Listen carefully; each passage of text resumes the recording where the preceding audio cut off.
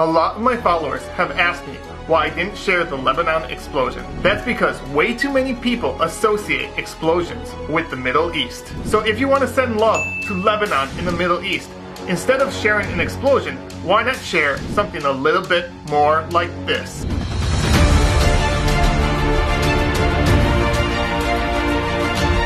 I've been lucky enough to visit Lebanon many times. It's a gorgeous country and has the best food probably in the entire world. The people are so friendly and kind and nice. It's an incredible place, and it's safe. But these images of explosions might make people think otherwise. Let's show some love for Lebanon. Let's share some positivity for the country.